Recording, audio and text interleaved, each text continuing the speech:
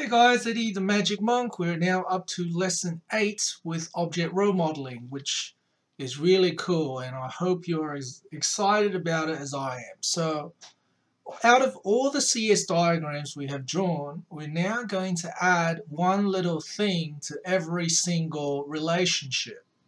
So, basically, we got to make a choice. Okay, we got to make a choice to decide where to add a straight line on this relationship, and I'll explain to you what the straight line means. So let's go back to representing the information in a table. So let's say we're recording the gender of each of the students. Okay, let's say we have Edward is a male, Phoebe is a female, Sarah is a female, James is a male, and so on.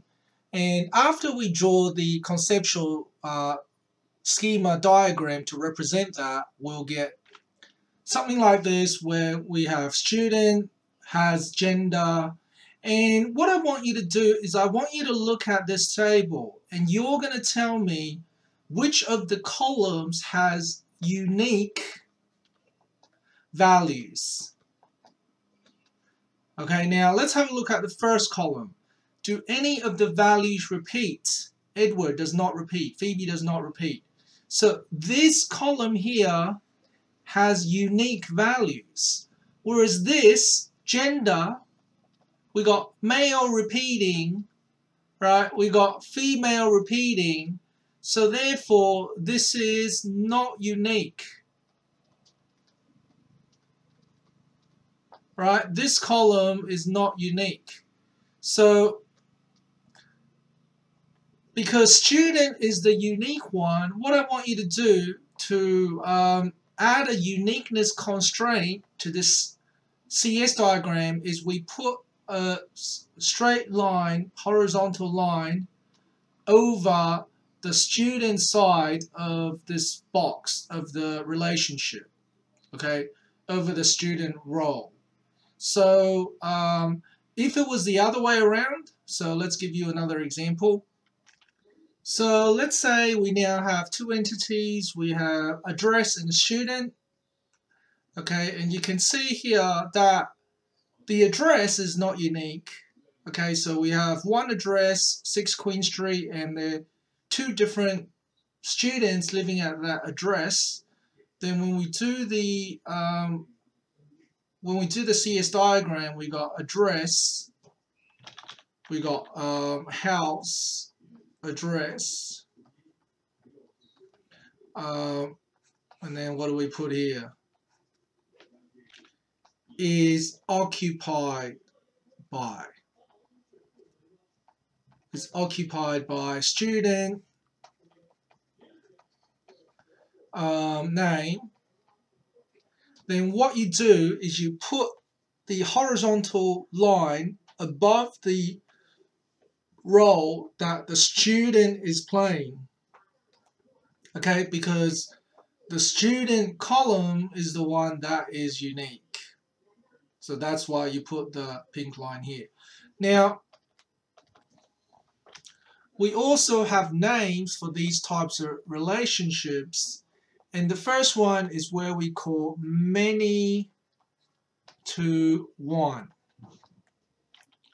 Many to one relationship. And the reason why this is many to one is if you represent this table using a mapping diagram, so if you draw some circles and some arrows, okay, you would see that Edward, Phoebe, Sarah, James, there are 4 different things on the left. There's only 2 things on the right.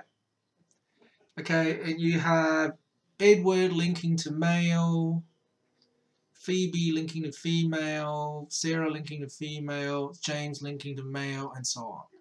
So many to one represents that there are many things on the left. There are many things on the left pointing to just one thing on the right. Correct? If you look at male, for example, there are many things pointing to this one thing. And then if you look at females, for example, there are many things pointing to one thing. So that's why this is called a many-to-one relationship. And then in this other case, all right, we got one thing here, 6 Queen Street, and then we got many things on the right, John and Emma, and we have John and Emma, many things pointing to one thing. Okay, so that's why this is a one-to-many relationship. Okay, so we got many to one, we got one to many. Okay, what about some more? Right, what about some more? I know you're dying to hear some more. So have a look at this. We got students studying subjects, right? We got Edward studying maths, Edward studying English, Sarah studying maths, Sarah studying English. And if you draw this out, okay, if you draw this out and you got student, name, studies, subject, name, what you're going to do is you're going to put a horizontal bar over both rows in the relationship. Okay, both boxes, you're going to put a horizontal line without a break in the middle, right? A solid line the whole way through. And this is called a many-to-many relationship. Many-to-many relationship. And the reason for that is because both columns have values repeating. Ed repeats twice, Sarah repeats twice, math repeats twice, English repeats twice as well. But the combination of them does not repeat. Okay, you can't have Ed and math again because that wouldn't make sense. Right? So the combination of both values is unique. Right? But each individual value could repeat. So this is called a many-to-many relationship. If you're going to draw a mapping of it, it'll look like this. Math, English. So you got many things pointing to Ed. You got many things pointing to Sarah.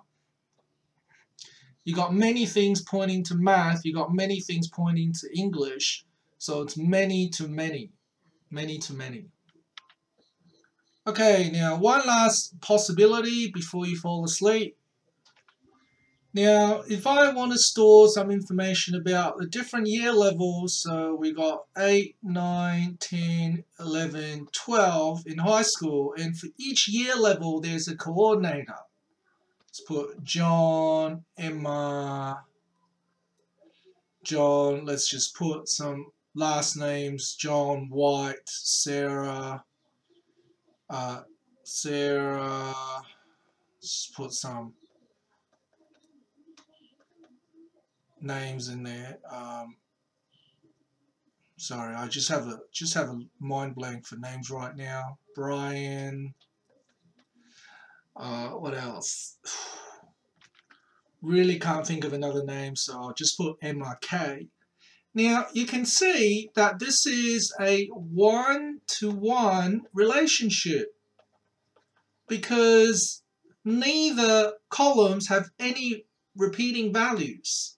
8, 9, 10, 11, 12, all unique. All the names here are unique. All right, this MR is not the same as this MR because their last names are different. So it's a one-to-one relationship. So if you're going to represent that on a CS diagram, I'm just going to make it very brief. You would put a solid, oh sorry, we already done that, a straight line with a gap in the middle to represent a one-to-one relationship. So if you're going to draw it as a mapping, you got 8, 9, 10, and so on, and you got John, Emma, Sarah, and it's a one-to-one relationship. Actually, you probably don't need the arrows, but anyway, so that's when you draw a line, a straight line with a gap in the middle to signify that none of the values will repeat. So these are all called uniqueness constraints, and you need to put this on the top of every single relationship. You either put a line on the left, a line on the right, or a solid line, or 2 lines. Right? You're not allowed to not just have a line. So you can put this on in step 4. We're going to recap all the steps pretty soon, but we're now up to step 4 in information analysis. Okay, thanks for watching, guys. See you next time.